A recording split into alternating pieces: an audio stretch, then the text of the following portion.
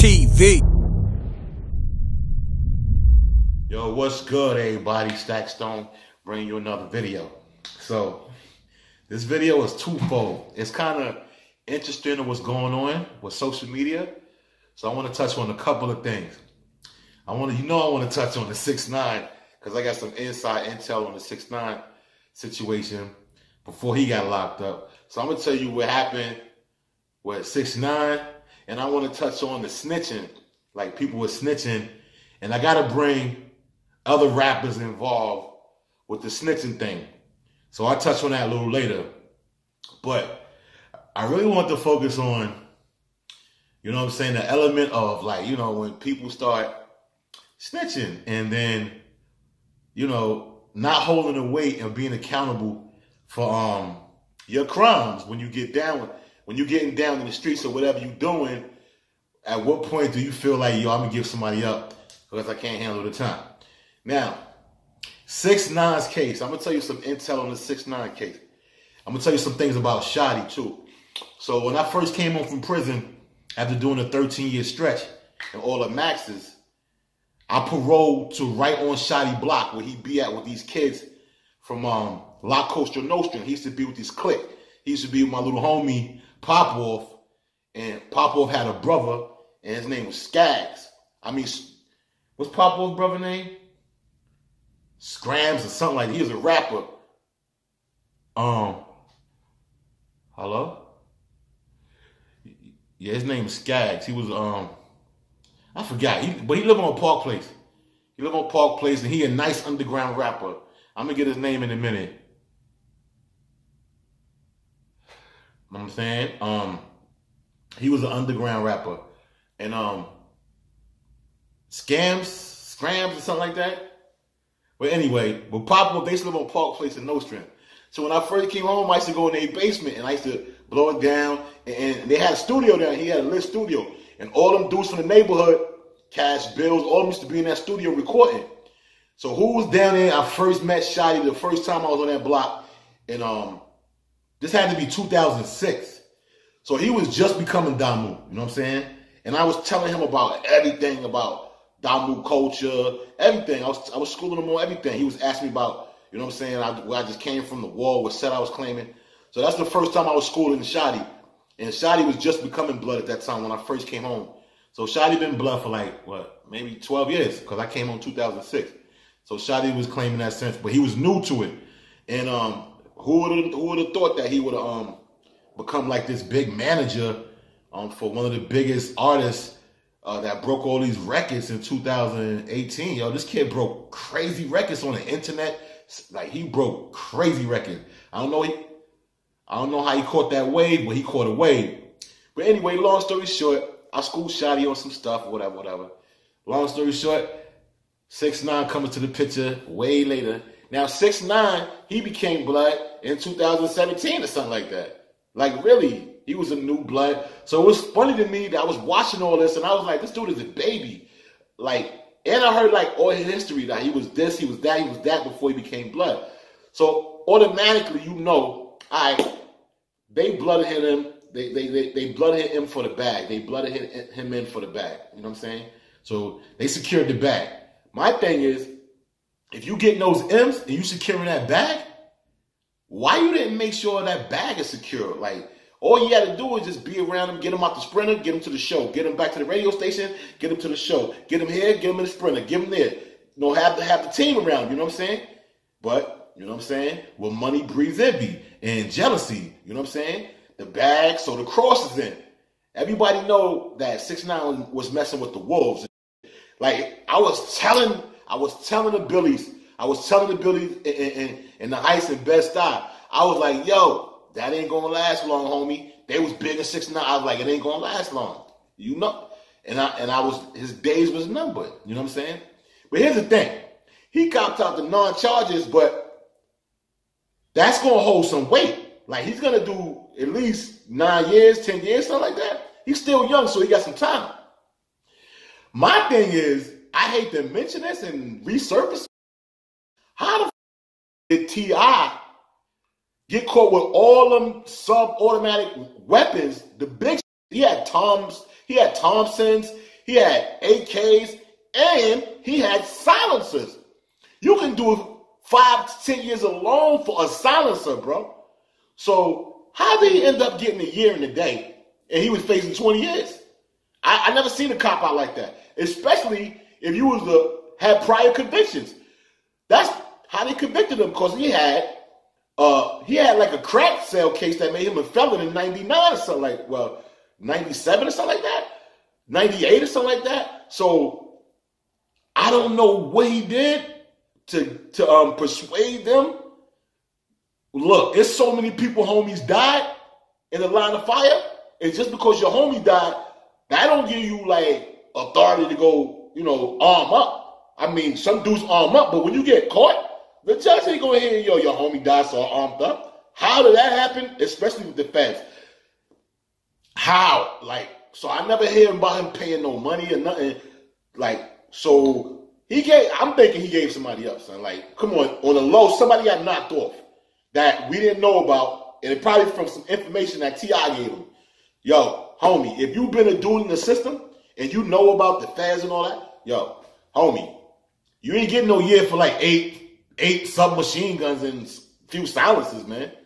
Word, you're not getting that. Oh yeah, another thing I'm gonna tell you about, Sh0tti, you better get your weight up, bro. You know why? Because you made a lot of enemies, and you going to the feds. So the feds got gangsters from all over the United States, bro. It's not New York where, you go into upstate Attica, Clinton, and you got some trays up there that can hold you down.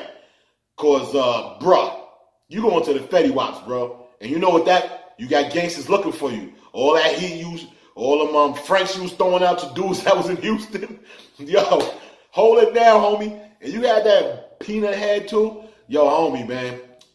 God bless you dudes, man, that couldn't make the transition from the streets to businessmen. You dudes is bugged out, man. And I want to talk about that too. Making the transition from the streets to a businessman.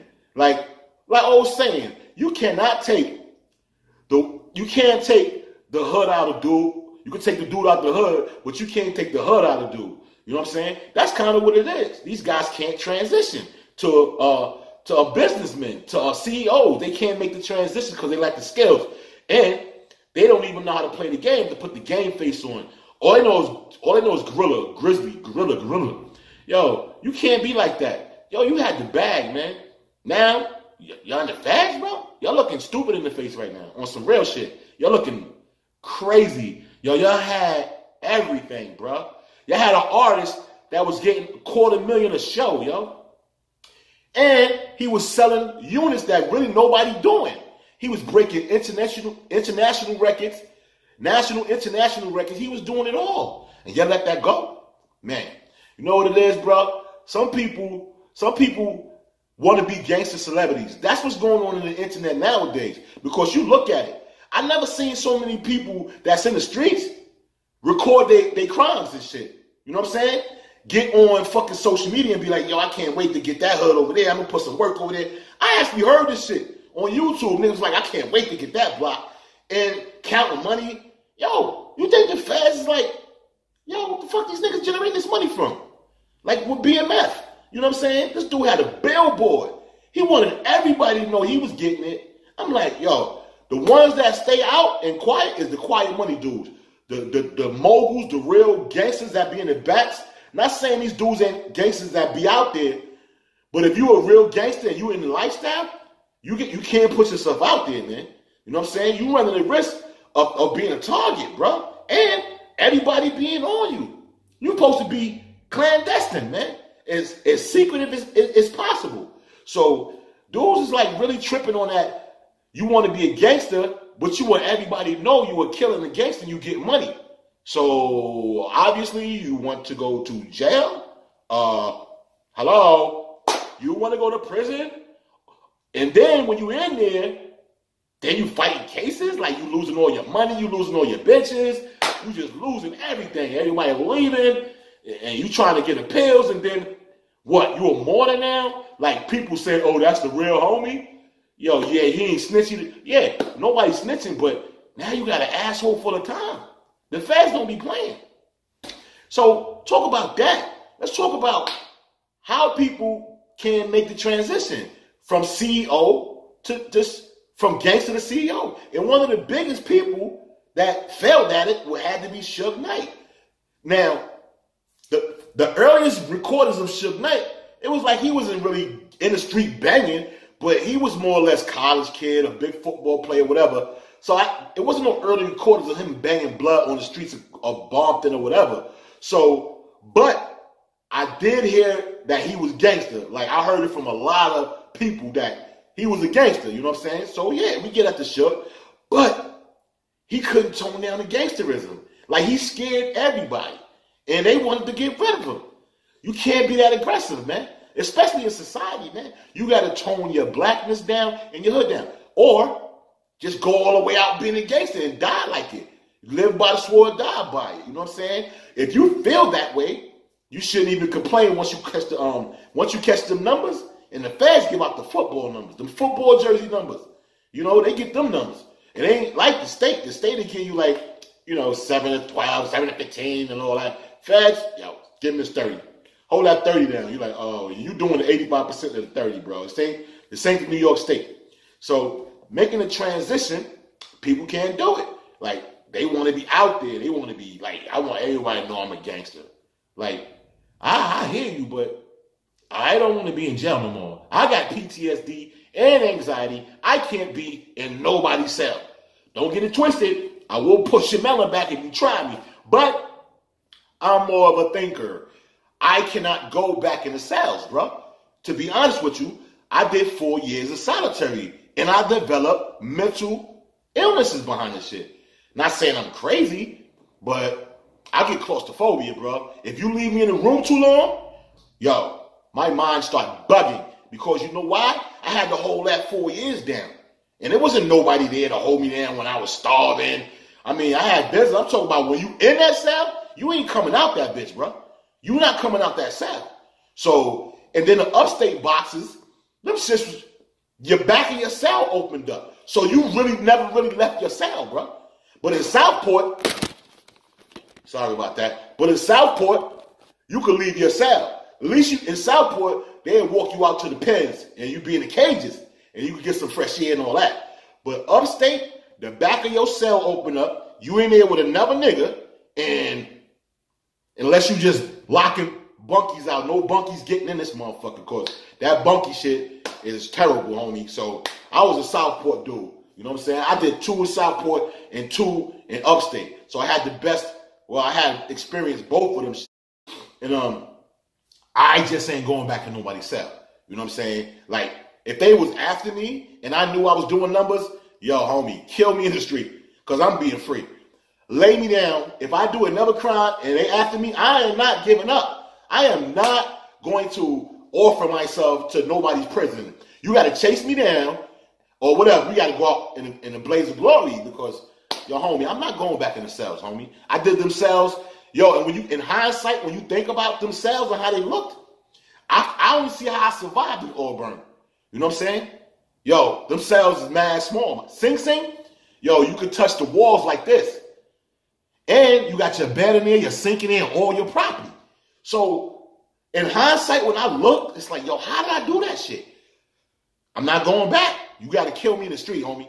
But this video is for everybody that want to be a celebrity gangster. Yo, stop it, yo. Stop getting on social media and having all your goons and, yo, we got this block. Like, that shit is whack.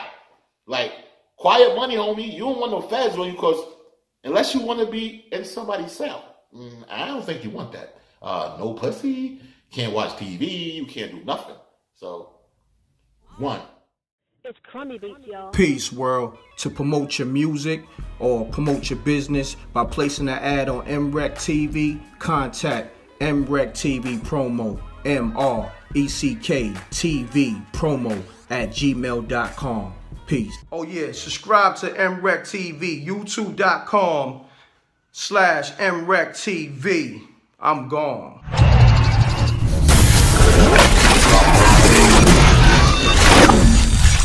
MRecktv. It's got a music.